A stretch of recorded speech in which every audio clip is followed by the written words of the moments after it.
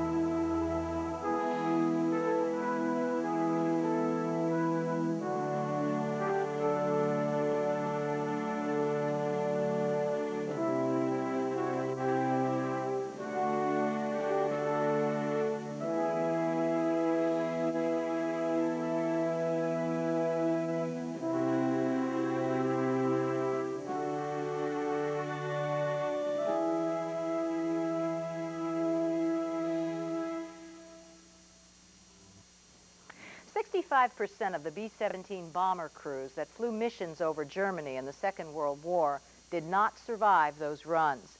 Many B-17 so-called flying fortresses were shot out of the sky by enemy planes or by anti-aircraft fire.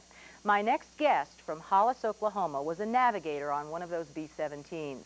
He survived all 25 of his combat missions and returned home safely.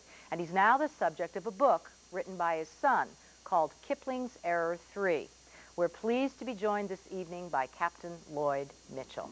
Thank you so much for being here today. You're welcome. I know you must be very proud of your son for writing this book. Yes, I do appreciate that great a deal. And I think that you think he did a pretty good job with it, don't you? I do. I think he did a good job. He did an honest job. I told him to begin with, no Hollywood, no heroics, tell it straight.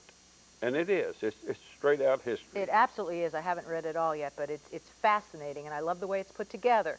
And one of the main components in that book is your diary and the diary of 4 of your crewmates. Now, give us some idea of what it took to share that diary. That was not an easy thing, was it? No, it was very personal, the diary. When you write a diary, you don't think 60 years from now it's going to be made public and the world's going to read it. So you put down things, you know, that deeply affects you. And it was such a personal part of my life that for many years, nobody but my wife read it. And finally, I came to the conclusion, well, I'll share it with my son.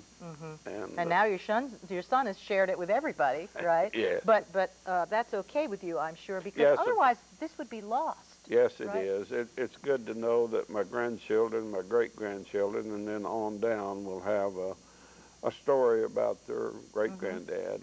Can you quickly tell us what Kiplings Error III means, the title of the plane? Well, the radio engineer was kind of a poetic type of fellow.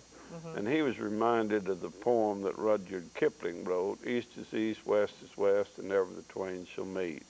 So we were, in the United States, we were separated from the Mississippi River, East Mississippi River, West. Your crewmates, you mean? The crewmates. And then also, we had quite a background. There were 3 Polish gunners, 1 German gunner, 1 Norwegian co-pilot, a Jewish bombardier, and then there's about 3 of us, Heinz 57. Yeah. So we were all, in that sense, you know, from all over, our ancestors all over the world. And how many are still alive now?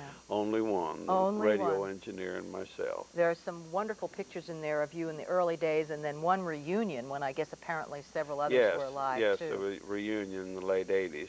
I love the picture in the book, and you've brought a bigger one, of the 15th bombing mission.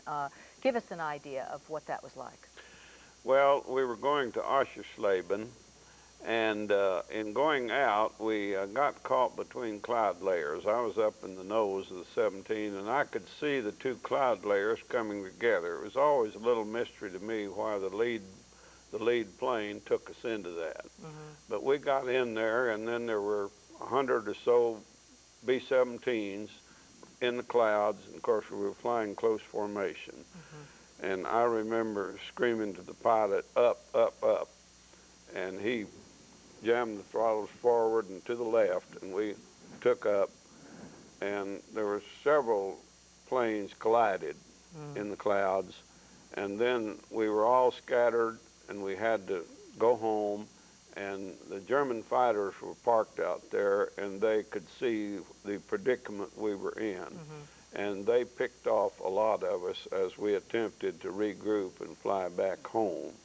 And that was really just an example of what happened over and over again. It was just a terrifying experience, yes, wasn't it? It was. It was about the only time that we had to turn back from our target. Seldom did we turn back, but we had to then. We are almost ready to say goodbye, but we're not going to do it before we hear. The subtitle of the book is They Were Good Americans. What does that mean to you?